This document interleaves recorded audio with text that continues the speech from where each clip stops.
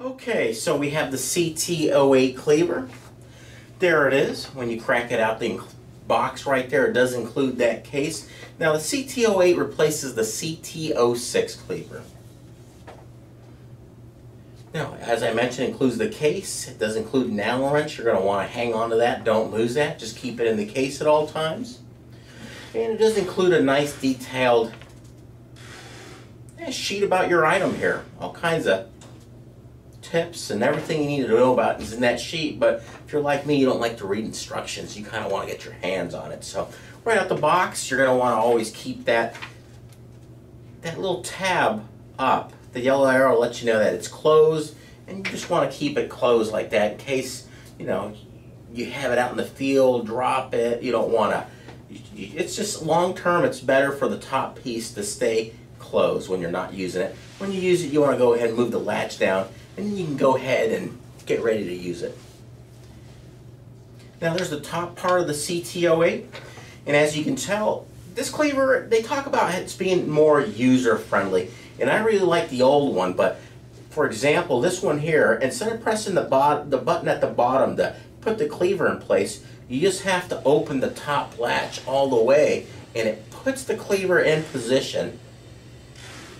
And then there's a good look at the top part. That's the other thing I like. You can crack it all the way open, and on the top of it, you can see if there's any little pieces of scrap of glass, any type of anything whatsoever to keep it all nice and clean up there, compared to the old one. There's another example. You want to go ahead and open it all the way. Put the blade in position. Now there's the scrap collector right there. The previous model included two. One of them was really small. The other one was pretty large. And I would say this one's like the larger one. It's already included. The smaller one is pretty much pointless. I didn't like that. So that's kind of nice. This one includes a nice big one. And when you're done using your fiber, you want to go ahead and just put that lid back on, close it, and get rid of those little cleaves, those little pieces of glass that you're not going to use. Throw them away when you have a minute.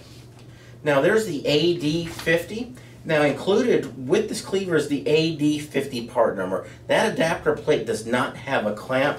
There is a separate part number if you want to order it with the clamp, but one of the things I like about this cleaver, it does mention it's user-friendly, and after playing with it for a little bit, I think I like it without the clamp a little bit, and we'll get to that a little later.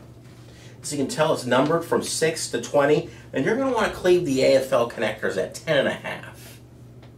That's the fast connectors. Now, one of the things I really like about this new cleaver is the blade itself. The position right there, numbered 1 to 16. Now the blade life is about 48,000 cleaves, and then when you get done with, maybe you feel like it's not cleaving as well, it's getting a little dull, you want to go ahead and rotate it to number 2, lock it in place, and go ahead and start cleaving. And on the bottom, right there, once you want to move it to the next number, you want to go ahead and turn that wheel, and it'll move it to the next slot, and you want to keep rotating that until you go around once. And as you can tell, it's easy to see the numbers. Compare the old one, the CT06. See, there's a very small little dot internally on that inside there. You want to move it to the next line. And how you do that is with the wrench. You're going to want to stick it in the side, and you want to just move it just enough to where you can see it rotate that little dot to the next line. And then that moves the blade up once, and you want to go ahead and go around the wheel one more time.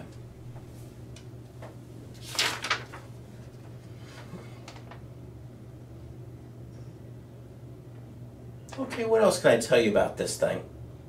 Now, it is designed for single cleave applications, and one of the things I like about user-friendly right here, this is an example. I didn't strip them, but if you have a 6-strand fiber, all you have to do is put it in place to 10.5, pull the top back all the way, prep the blade, cleave it, go to the next strand, push it down, cleave it, go to the next strand, push it down, cleave it, and so on and so forth. But it was really easy. The old one, you'd have to move the tab, push the button in one time, and you'd have to do it all over again. So if you have a lot of fibers to do, which obviously you probably do if you got the tool with 48,000 cleaves, this is going to probably be, I would say, definitely more user-friendly. I like it. So long term, I think it's going to be fantastic for you if you got a lot of these to do and you plan on getting a toolkit to expand your business.